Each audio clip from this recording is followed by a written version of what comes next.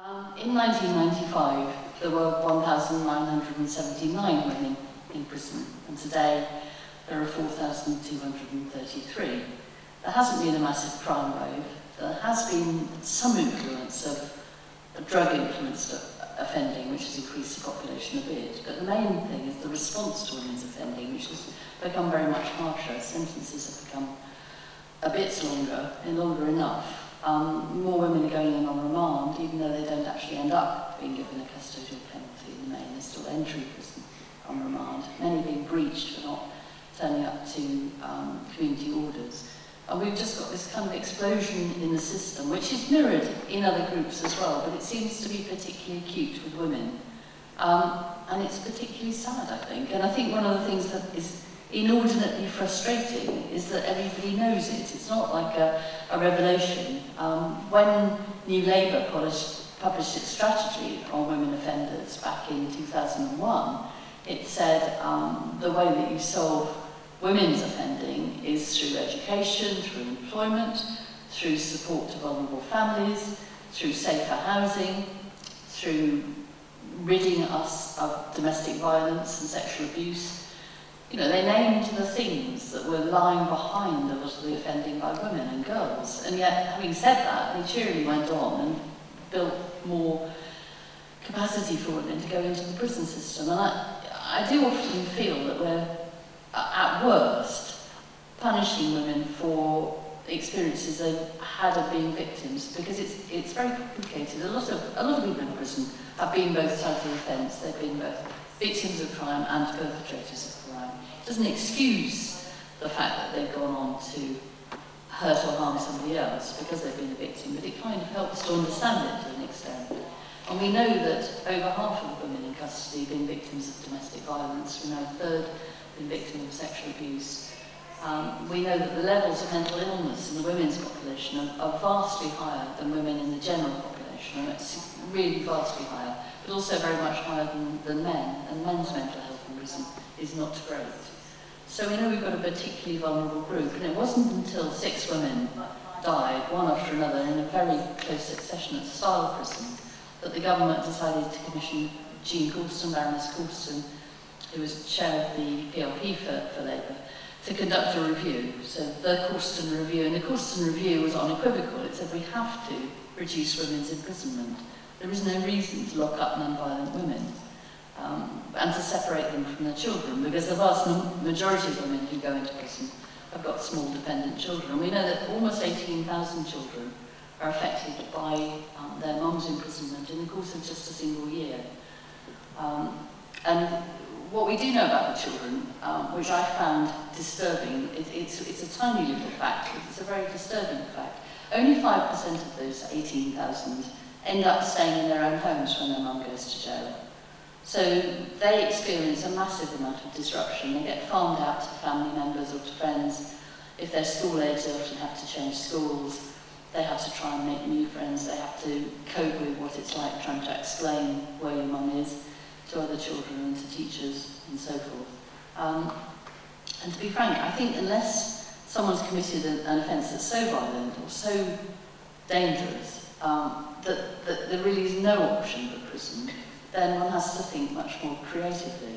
And I keep kind of going back to what Arthur Koestler said, this great thing in active creation, which I keep hoping, you know, we must reach this about prison reform generally, but you certainly argue we should reach it with women. He said, there are 2 ways of escaping our automated thinking and feeling. One is to lapse into dreaming or dreamlike states, and the other is to go in the opposite direction, where a spontaneous flash of insight can show a familiar situation or event in an entirely new light and elicit a new response to it. And I feel we've got to do that. You know, we keep looking at the same thing. There's a sort of hand-wringing element of prison reform, which I've never liked, really. It's, as I get older and more kind of impatient for proper social change, I'm not that interested in going over the problems again and again. I'm much more interested in solutions. And I suppose that's why I am genuinely fired up by what's going on at the moment in relation to women who offend. That's why it's great having Joy and Rebecca here, because there are solutions out there. There's one in Birmingham that I've seen a few times, and I think is brilliant. And there are others in Halifax, you know, wherever you look, in King's Cross, different places, women's centres springing up. Some have already existed, but they're now working more with women, vulnerable women who've got caught up in the justice system. Others that are being created with an injection of funding. But it's all very tenuous. The funding's only guaranteed till next March. But you know, we can't, with this group, say, show us another way, you know, and oh, surely we've just got to keep on doing the same old thing, because we don't have to do the same old thing. And the results from women's centres are really compelling. And I think they're compelling, obviously, because for any of us, probably people in the room, not many will have been to prison, either as a prisoner or a visitor. But many of us will have been to hospital, and it's a good analogy. You know, you go into an institution and you rapidly become dependent on that institution. You stop thinking for yourself and you become institutionalised. And women particularly become very dependent. And you see women saying, first time I've had someone to talk to, first time I've had some support, first time I've had someone helping me get off drugs. And you think, why are we using custody, incarceration, to help vulnerable women? That's a crazy way of going about things. If that's genuinely the case, that's what's needed, is to help women take responsibility for their own lives and their kids, get out of debt, get the mental health care they need, break the addictions to drink and drugs, then the last place you want to put them is somewhere where there is no responsibility to take, where there are no decisions to take, and whether you are a kind of, you're just like an object. And I noticed one of the resolutions you were debating is about people voting, and you think, you know, in what century are we in now? But in 2004, there was a court case when in Europe, when it was made absolutely clear that prisoners should have the right to vote, sentenced prisoners should vote. And we've been arguing with Toss since then. We did the expert evidence for the case. The case was run by someone called John Hurst, prisoner. And government have managed to doorstep right up to now, still don't have voting for sentenced prisoners. So I suppose that's an example of how we don't treat people in prison as if they were people. And it seems to me, even the very few that have committed very violent crimes, you have to look at, for those people, is how do you make prison work? Well, you make it work by reducing the institutional impact as best you can and enabling them to speak for themselves. But I'm just here to set a scene, really, but I couldn't do that without telling you one of the reasons why I've stuck with this particular issue so long. And that is because quite early on in taking over working at Prison Reform Trust, which was a long time ago now, 10 years ago, I went into Brockhill Prison in the Midlands, quite near here, near Redditch.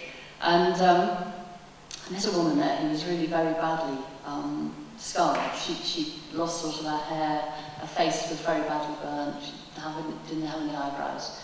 She did look very bad. She'd obviously been really seriously burned. And she started to talk to me about her life, and she said that her mother had killed herself. And she said, I'll do it. She said, the scarf here is stopping me, but I will do it. And the story was that she'd been in a car park, and she'd tried to kill herself by setting light to her own body. And the tree in the car park had caught fire. And she was in that prison for criminal damage to the tree. It's true. And the staff backed me up and said, yes, that was the case. And it did make me cry. It still makes me feel very sad when I think about it now. It's just so unbelievable, actually, that we could do that to another human being. Now, I'm not suggesting that people are all guilt-free, all victims, all vulnerable, but it is fair to say, if you look at the population of women who end up in the system, that very many of them are, and very many of them are going to lose their homes, they're going to lose their jobs, they're going to lose any prospect of employment, of responsibility, because prison will strip that away from them. And so I think we just should be really focused on, this should be the most minimal of interventions. It should be the absolute last resort. Because if we're serious about enabling women to take responsibility, stop offending, make a go of their lives, then we're going about it in a completely bizarre way that does more harm than good. And I think there is potential now, ironically, with the cuts. That's the time to be saying to the Treasury, say to the Ministry of Justice, it's time to do things differently.